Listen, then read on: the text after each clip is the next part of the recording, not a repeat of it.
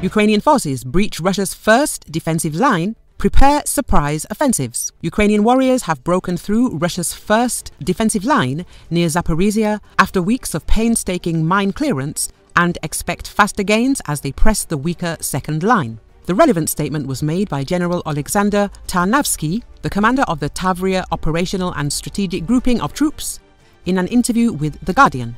"We are now completing the destruction of enemy units that provide cover for the retreat of Russian troops behind their second defensive line," Tarnavsky told.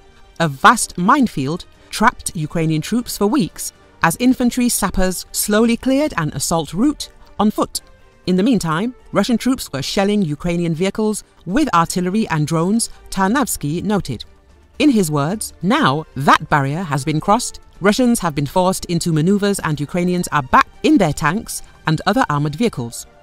In a sign that Moscow is feeling the pressure, it has redeployed troops to the area from other directions such as Kherson and Lyman and also from inside Russia. The enemy is pulling up reserves, not only from Ukraine but also from Russia. But sooner or later, the Russians will run out of all the best soldiers.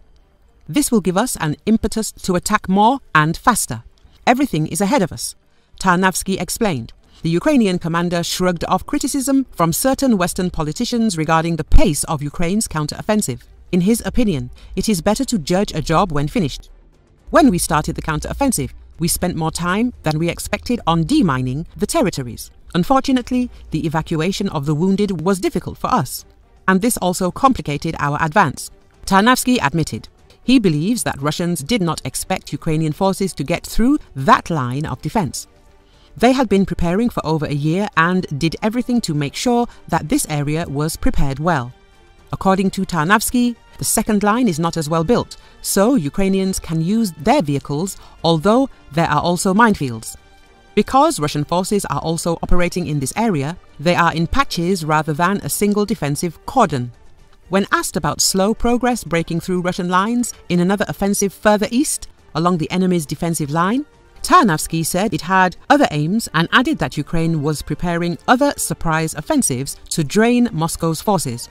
To be successful in one direction, you always need to mislead the enemy, Tarnavsky noted.